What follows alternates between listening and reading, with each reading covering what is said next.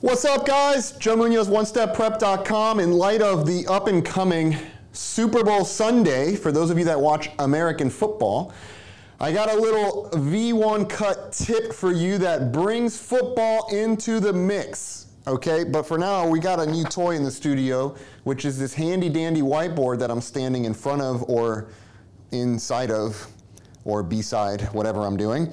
So here's the deal, all right? The V1 cut, here's your runway.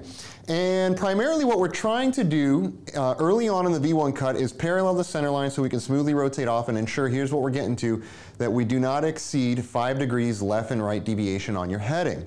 So if this was my aircraft here and we're departing runway 4 right in Kennedy that has a runway heading of 044, 5 degrees left-right deviation would put me to as far left as 039 or 049 on the opposite direction. I really don't want to go outside of this. And what's going to help you if you kind of mentally imagine at the end of the runway, you have a goal post that looks like this. And these two posts are the imaginary points that we need to stay in between to ensure we do not exceed these tolerances, all right? They're moving me around the screen here. Oh, now they're moving the screen, but I'm moving on the screen. Oh, can we get a sound effect? Throw me a sound effect.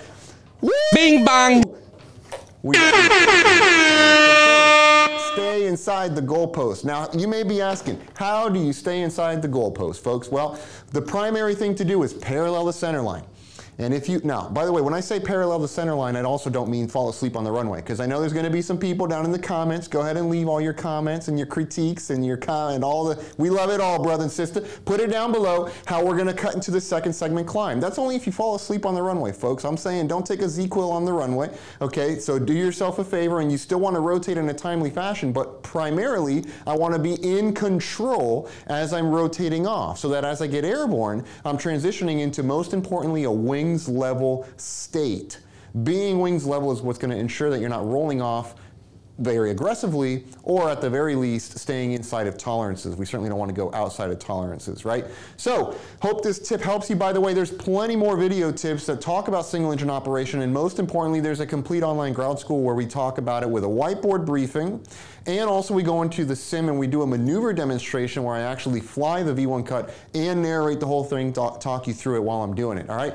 Of course, you know where to find that, OneStepPrep.com, and also, by the way, OneStepPrepAcademy.com.